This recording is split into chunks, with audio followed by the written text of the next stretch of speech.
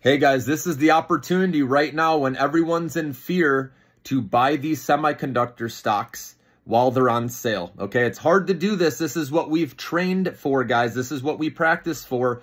I know you're feeling sick in your stomach right now, and that's oftentimes the best time to be buying these semiconductor stocks. And remember, semiconductors are the new oil, guys.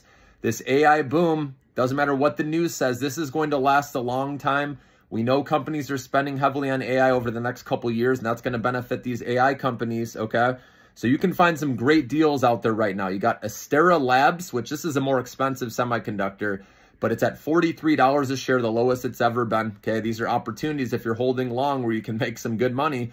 Broadcom's on the dip, right? Lam Research, NVIDIA, Micron, right? The list goes on. AMD, remember AMD can change everything with a beat and raise report later today after market close.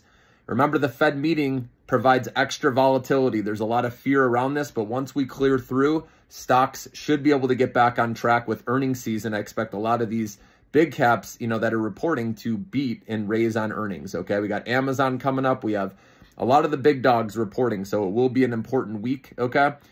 But if Powell says anything about an interest rate cut being possible next meeting, stocks are going to bounce back nicely, guys, okay? But if he doesn't, if he says we need to see more proof and doesn't mention anything about a cut, stocks will probably sell off or be around where they're at now in the short run, okay?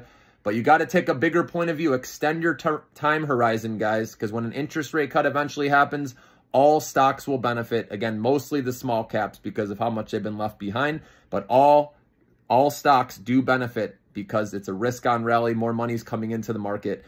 There's more economic activity. Obviously, we know this by now, so things will be better once that happens, but we're not quite there yet. Okay, we're getting closer though.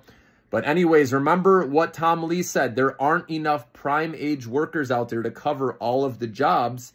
And so that money, instead of those wages being paid to a worker, right, a human, now it's being paid to AI. So a company is now capturing that revenue or that money. And that's why those semiconductor stocks, which are providing these advanced AI chips, are going to keep benefiting, guys, over time. So if you're a long-term investor, this is the dip to continue to dollar cost average.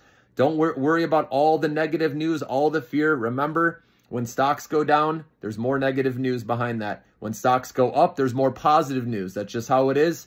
So this is your opportunity, guys. Extend your time horizon, buy these semiconductor stocks, and you're going to come out on the other end with some good money.